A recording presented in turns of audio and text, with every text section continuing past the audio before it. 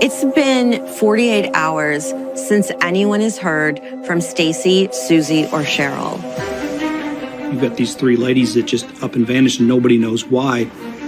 Everything in the house appeared normal. But they're not there. There's no sign of them anywhere.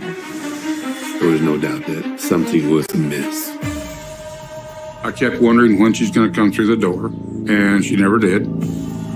With each passing hour, they're less likely to find the women alive. My heart just sunk. It was horrible. Maybe they're not coming back, because bad things do happen.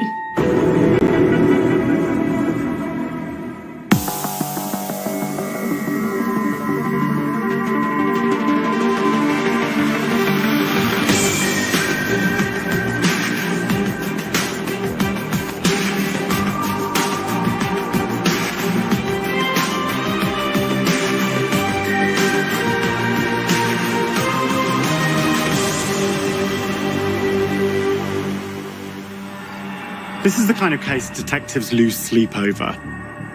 3 women disappear from a residence in the middle of the night, without a trace. Countless tips and leads create an elaborate web of possibilities to one of Missouri's most haunting mysteries.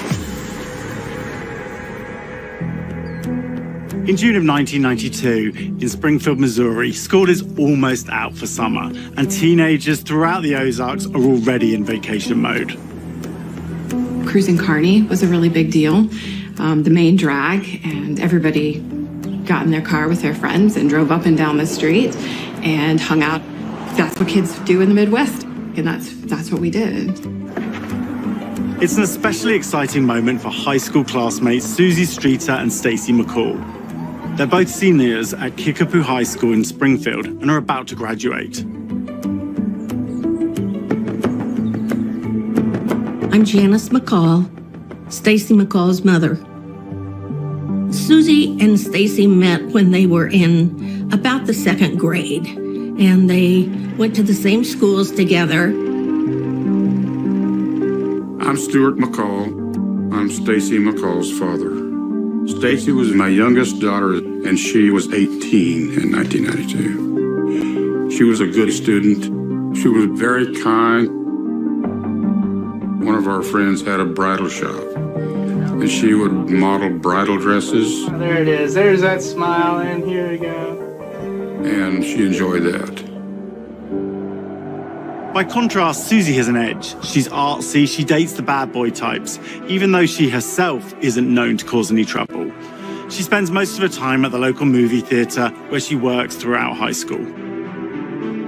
I'm Nigel Holderby, and I'm Susie Streeter's best friend. Susie had the most amazing personality. She just was one of those girls that was super friendly, outgoing, very strong. And I was just drawn to her because she was a very outspoken individual. I'm Deborah Schwartz. Susie Streeter's my niece. Susie was a sweetie. She really was. She was a fun kid. My daughter and her were just 6 weeks apart, and they were very close. It's graduation day, and Stacy and Susie are beaming because they're about to get their diplomas. Their families are proud to see Susie and Stacy across the stage. Stacy Kathleen McCall. Susie's mum, Cheryl, is also on the sidelines. She's very proud of her only daughter. Susie was excited about moving on and graduating and what the future holds. She wanted to go to cosmetology school. She talked about going into hair and following in her mom's footsteps. She talked about that a lot. After graduation, my boyfriend and I picked up this small cake and took it to her house. It was shaped like a dragon. Susie had a thing for dragons. It was actually a dinosaur. It was the closest that I could get.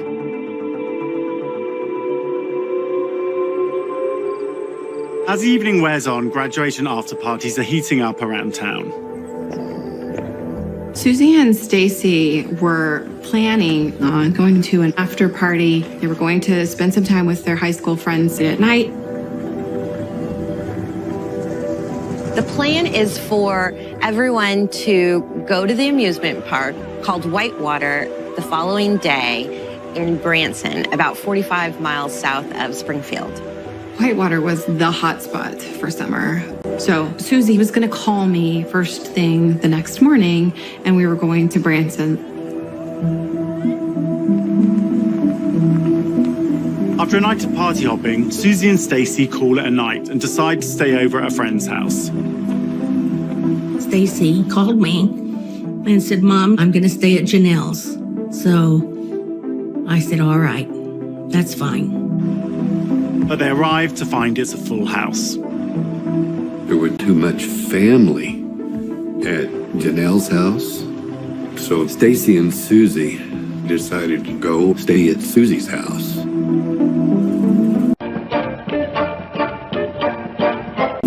About 2 a.m., they left Janelle's house. They promised Janelle that they would go to Whitewater in the morning and that they would meet with her and have a great time.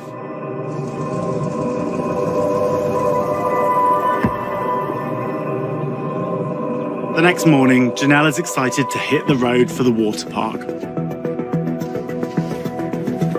About 7:30 a.m., Janelle called Susie's house, got no answer, left a message. Janelle keeps waiting for Stacy and Susie to call, but doesn't hear from them. By 12:30, she's a little concerned. So Janelle and her boyfriend go over to Susie's house to find out what's taking them so long. In the driveway, Janelle and Mike saw all three vehicles. Susie's and Stacy's were in the front driveway, and the mom's was in the carport. Janelle and Mike get to the house, and as they walk up the steps, they realize there's glass on the ground and that the glass around the globe light over the door has been shattered. Mike swept up the glass for Janelle because she was barefooted, and he didn't want her to cut her feet. He just shook it out of the pan there alongside the fence line. The front door was unlocked, so they went inside. Inside the house, everything appears normal. There's no mess in the kitchen or in the living room. So Janelle and Mike decide to check the backyard.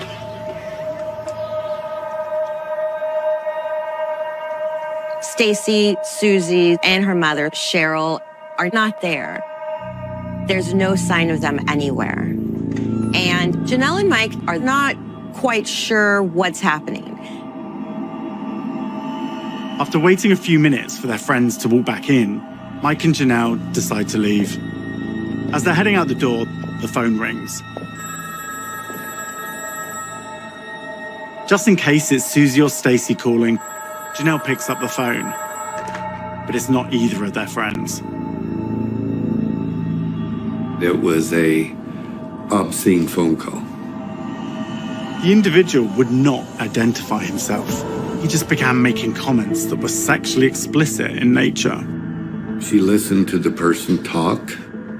Then she asked him, "What? What'd you say?" And the person said it again. They were using the F word and several other words. And she just hung the phone up. This call was jarring for Janelle, but she remembers Susie complaining about prank calls before. She thinks it's just a bad joke from a classmate. Suddenly, the phone rings again. Janelle answered the second call, and there again, obscene phone call, click. It's over with. At that time, they decide that maybe they went to the amusement park with somebody else, so they leave. Across town, Stacy's parents are also surprised they haven't heard from their daughter.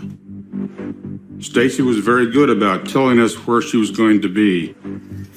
She had told me she would call me when she got up, but she hadn't called to let me know she was going yet to Branson. I decided to call Janelle's house, and I talked to her younger sister, And she says, Stacy's not here. And I said, what do you mean she's not there? She said, Susie and Stacy decided at the last minute, about 2 o'clock, that they were going to go on to Susie's. Thinking Stacy and Susie are likely en route to Branson, Janice keeps her cool until 7 more hours pass without a word. I have friends that had people working at the water park, and I called to see if they'd gone down there and if they had been there. And they had not. And then at about 5:30, I was getting very concerned. And I decided, okay, I'll just go over there. I get to Cheryl's house. I see the cars in the driveway. And then I thought, well, she's here. At that same time, Janelle and her boyfriend Mike decide to go back to Susie's house again and see if they're there. We went inside, and in the bedroom, I became concerned because she did not take her purse with her driver's license or anything. She did not take her makeup bag. Not only is Stacy's purse there, but Cheryl and Susie's purses are there too, all lined up in a row. Janice thinks it's strange that Cheryl's purse is in Susie's room and not in her own room. Immediately, Janice noticed something else that doesn't sit right. I saw her shorts, and they were folded up nicely. And everything was put nicely on her shoes. Those were the clothes she last saw Stacy wearing, the only clothes she left the house with the night before. I thought, why did she do this? Why would she go somewhere and leave her stuff? Why didn't she call me? Where is she?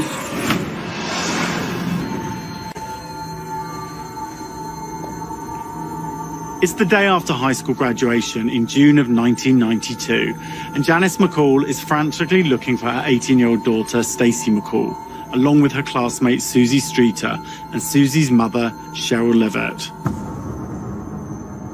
I called my husband and I said, Stu, they're missing and I can't find them. And I've called everywhere I can. He says, yeah. He said, I'll be right there. And I said, I'm going to call the police while you come. I had a gut feel that something might be wrong, but I was in denial, I think. This is every parent's worst nightmare. It's been over 12 hours, and Janice has no answers.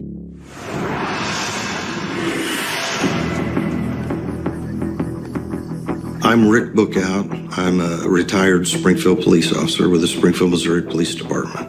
I was assigned the call at 1717 East Del Mar on June the 7th, 1992. When I arrived, the first thing I noticed, there were several people in the yard. The door was open. People were coming and going from inside the house. Mrs. McCall told me that her daughter, Stacy, wasn't there, and that a lot of her friends were concerned because they couldn't find Susie or her mother, Mrs. Levitt. Officer Bookout does a walkthrough, writing down everything he sees. Everything in the house appeared normal. Nothing seemed to be ransacked. I didn't notice anything that would indicate any kind of a struggle. Susie's bedroom looked like it had been slept in. There were clothes, garments that both girls had worn on the dresser. They had taken their makeup off. You could see that it had been scrubbed off as they prepared to go to bed. Their jewelry was there. The keys were there, and purses, all 3 purses. So they knew they had been there. When I looked in the purses, everything appeared to be there. In fact, Mrs. Levitt had money in her purse. I didn't really find anything that caused concern until I found Mrs. Levitt's cigarettes and lighter. Cheryl smoked almost one after another. She was really a chain smoker. She never went out of the house without her cigarettes. I didn't see any signs of foul play. Now, I don't think they left there willingly, because 3 women aren't going to just walk out of the house, leaving things that are important to them and personal things behind. With more questions than answers, Officer Bookout writes up a missing persons report for Cheryl, Susie, and Stacy. I spent the whole night on the couch. Janice went to bed. I said, I'll spend the night up in case Stacy comes home. I don't remember sleeping hardly at all. I kept wondering when she's going to come through the door, and she never did.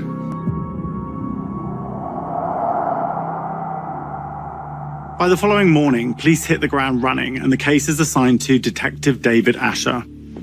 I'm David Asher, former detective sergeant with the Springfield Police Department.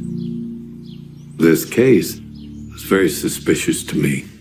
From the crime scene, from the cars, from the keys, to the clothes, to the cigarettes, to the jewelry, there was no doubt that something was amiss.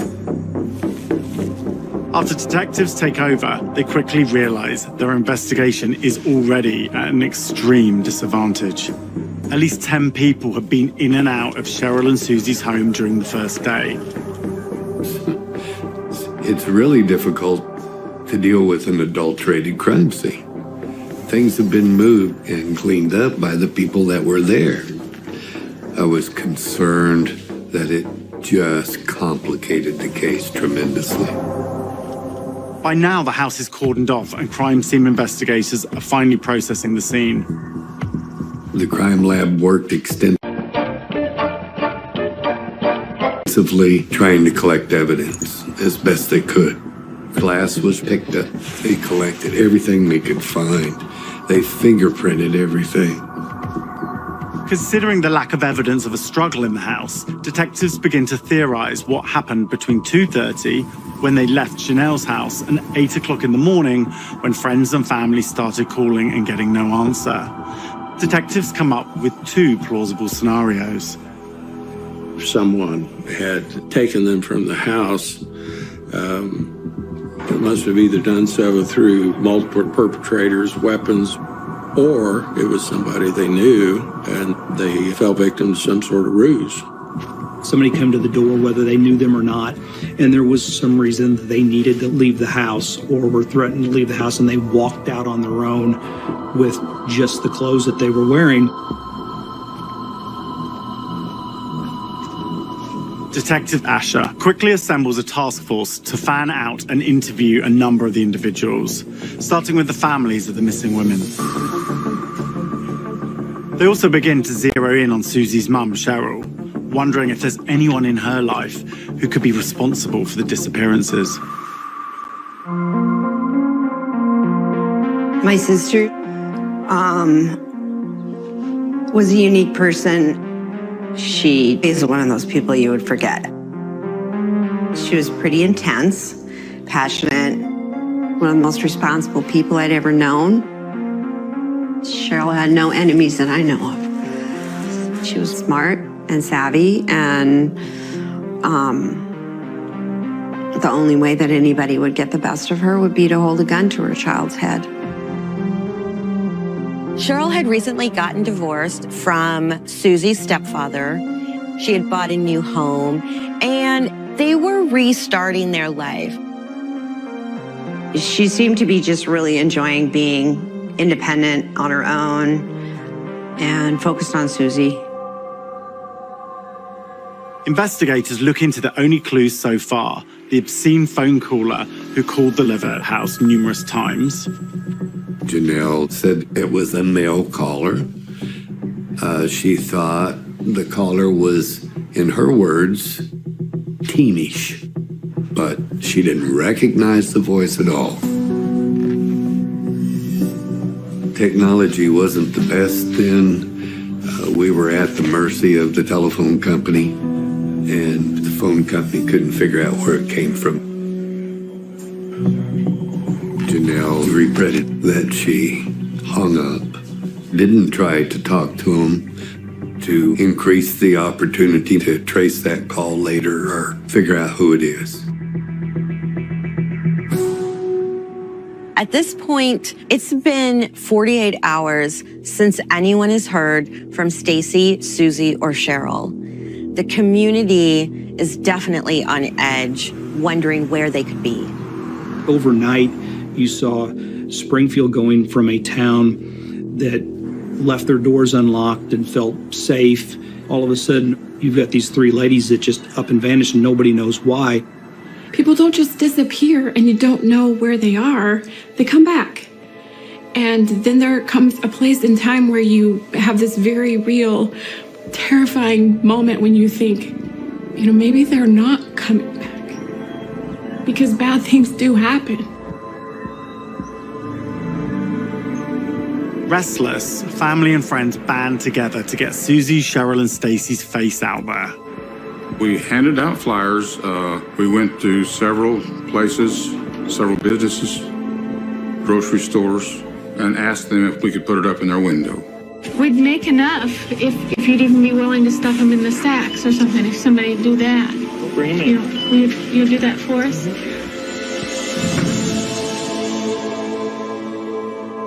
The media quickly catches on, and the story airs on television sets throughout several counties. And before long, the missing trio is dubbed the Springfield Three.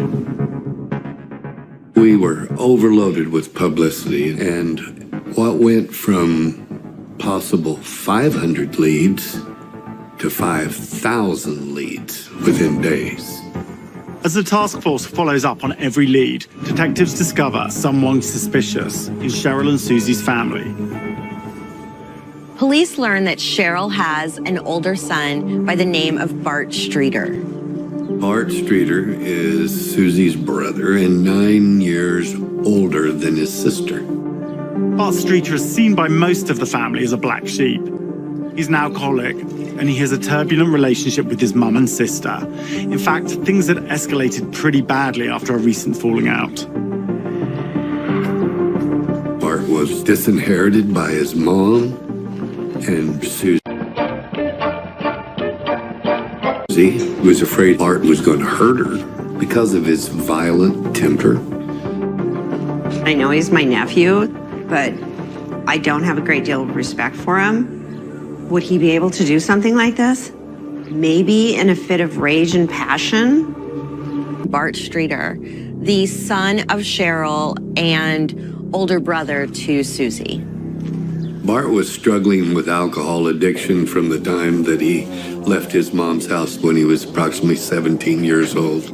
He hung around with lowlifes. In my experience with him, he has behaved bizarrely sometimes. Cheryl knew he could be violent because he punched on her before. There was quite a conflict there. And he was drinking so much that she couldn't deal with him. She was pretty adamant, I don't want you involved in our lives at all. Stay away. For a few years, Bart keeps his distance and lives in another state until a rough breakup leads him back to Springfield. He wanted to try and regenerate a relationship with his mom and sister that he hadn't had in several years. He ended up getting a job at a survey company and was making pretty good money, and he was pretty content with that. When Bart came back into their lives, Susie was very happy. Cheryl was a little skeptical. During her last year of high school, Susie turns 18 and decides to move in with her brother 4 miles away. I don't think Cheryl wanted her to move in with Bart, but she felt like she needs to know who her brother is, and hopefully her brother's going to show his best side. But then they had a fight. Bart wouldn't turn down the stereo, and Bart was exceedingly drunk.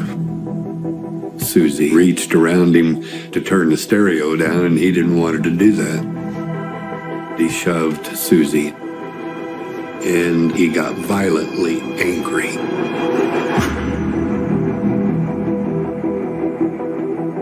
She had a bruise. You could see that something had happened, that he had hit her. They were no longer on speaking terms after that. And that was the last of their relationship. Suspicious of his whereabouts on the night of June 6, detectives bring Bart in for formal questioning. First, he appeared concerned. He said it was at a neighbor's house. He indicated that they were watching TV and drinking. And that information was verified by the neighbor. According to the man whose house he was at, Bart got sloshed. That was the word he used in his statement. Bart said he decided that he'd go home somewhere around 11:30, 12 o'clock. And then he said he fell asleep and didn't go anywhere. But there are no witnesses that could say that Bart slept at his own home that night. So we asked him to take a polygraph. Bart did take a polygraph. That polygraph showed that he was being truthful. The problem I had with that is when you're an alcoholic and when you have a violent temper, you're going to forget the things you do. Because they have no direct evidence to connect Bart to the women's disappearance, Bart goes on the back burner of the investigation, while police continue to follow up on other leads. Authorities expand their search to all over the surrounding area. They're operating under intense pressure, that with each passing hour, they're less likely to find the women alive. Neighbors, even strangers turned out to help police search areas all over. From Lake Springfield to Forsyth, to Joplin, to Stockton. We actually drug Lake Springfield looking for bodies, looking for maybe something from the crime scene. We used helicopters all over southwest Missouri. We used police dogs. We used cadaver dogs.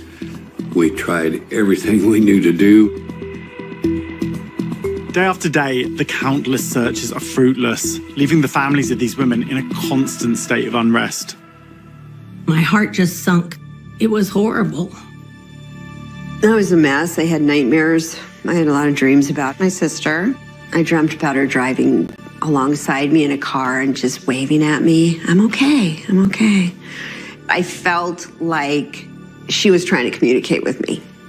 And that was so frustrating because I really felt like she was. And I wasn't getting it. As police continue to investigate those close to the women, detectives discover Susie's brother isn't the only one in her life who piques their interest. Dustin Rattler was Susie Streeter's ex-boyfriend.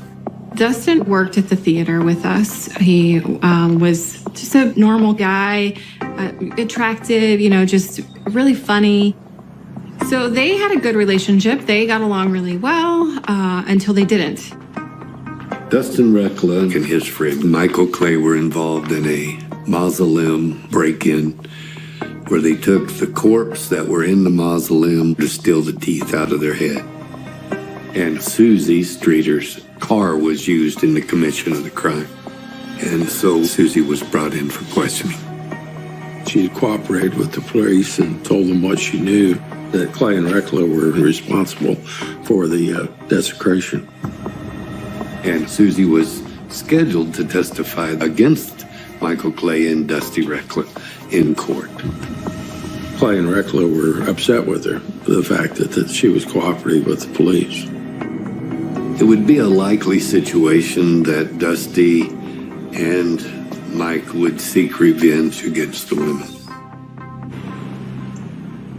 As soon as police become aware of this, they do not waste any time getting Dustin and Michael into the department for questioning. Michael Clay was angry during the interview. Mike said, "I wish those bitches were dead.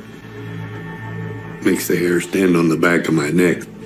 This is absolutely the potential suspect. Several weeks into the investigation of the Springfield Three, police identified two suspects, Susie's ex-boyfriend Dustin and his friend Michael.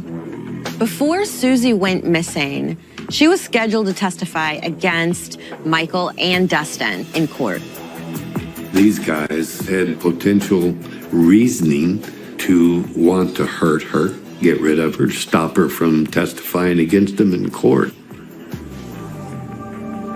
But Dustin Reckla stated he was in a car, passed out at Robertson and Commercial from drinking too much the night they disappeared. No witnesses. We were unable to verify his alibi. Michael Clay, nobody knew where he was. Physical evidence will be the only thing that can really prove whether or not Michael and Dustin are involved. Police take their fingerprints and compare them to everything found at Susie and Cheryl's house.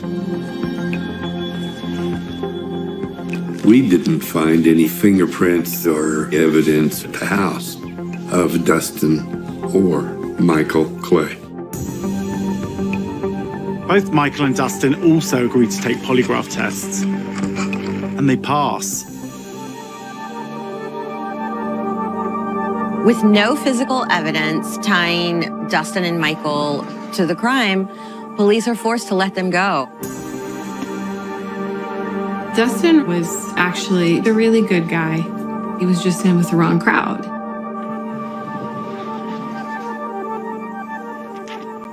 Within months, the investigation takes a drastic turn when someone calls in with a chilling story that they believe could lead to the person responsible for the disappearance of the Springfield Three.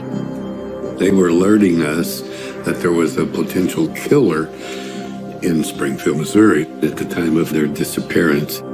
The tipster tells police to look into this guy, Robert Cox, who had been convicted of kidnapping and assault with a deadly weapon.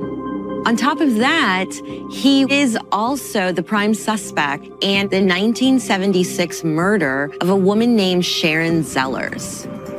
Sharon Zellers was a teenager who was abducted in Florida on her way home from Disney, where she worked.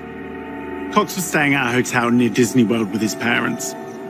On the night Sharon Zellers went missing, he returned to his hotel, injured pretty badly.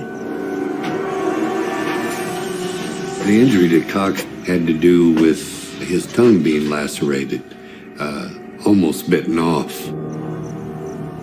Coincidentally, after Cox was taken to the hospital, they found Sharon nearby the motel room, deceased. Sharon's corpse was by a sewage facility, only 100 feet from Cox's hotel room. But after being arrested, Cox is let go because of insufficient evidence tying him to the murder.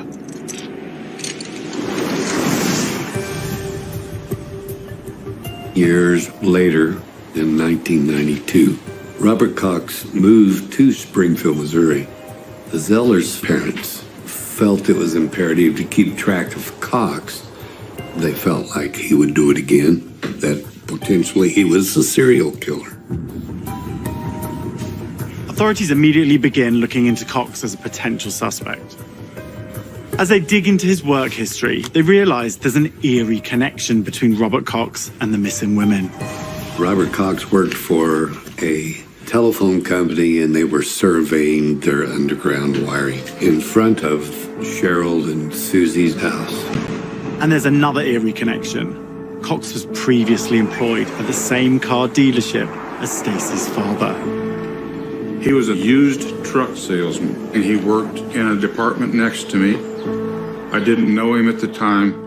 I don't remember seeing him at the dealership, but there were times when Stacy did bring meals to me at work where he would have seen her.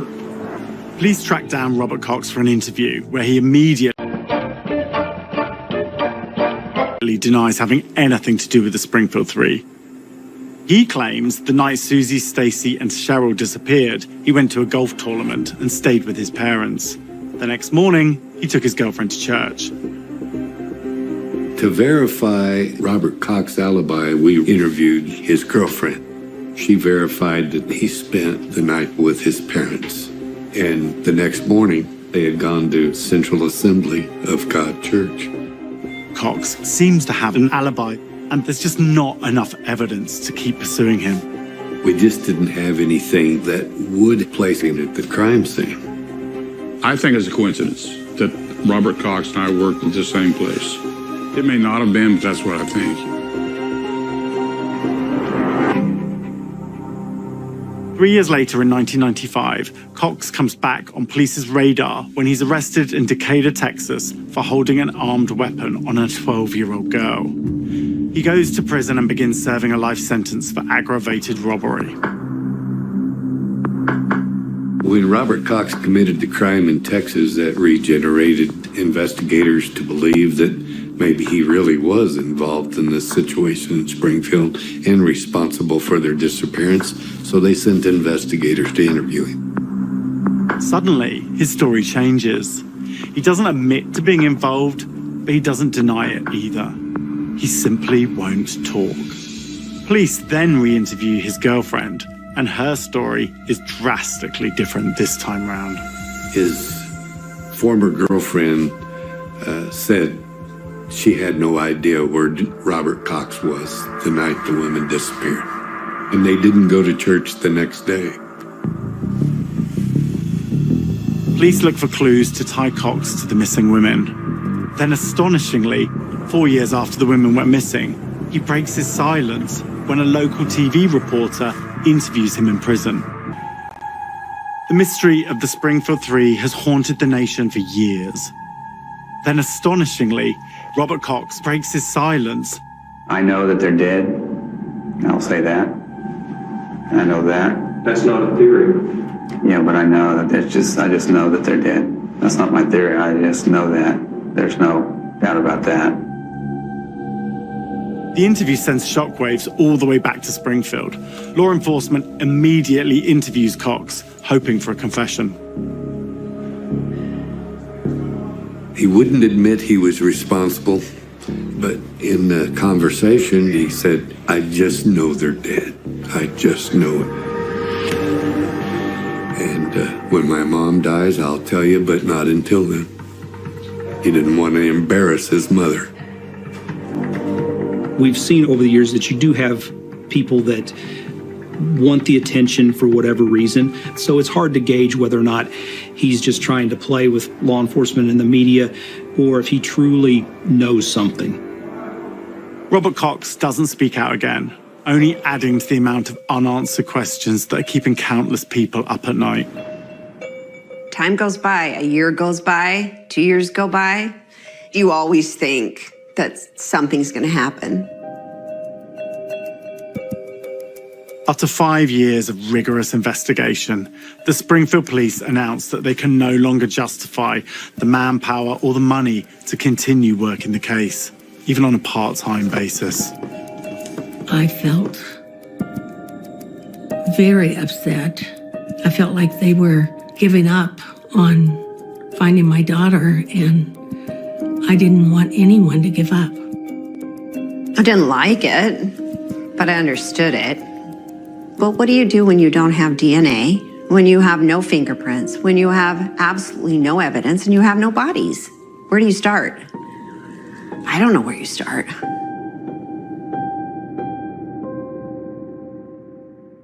Over the next 17 years, the case is cold, but not forgotten.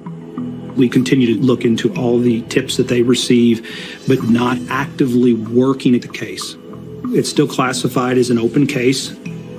Everybody that we interviewed, none of them have necessarily been ruled out as a potential person of interest. We pray for the resolution to this case all the time. Has it affected me and my family? Yes, it has. But I know, beyond a shadow of a doubt, this case will be resolved and the people responsible or person prosecuted appropriately.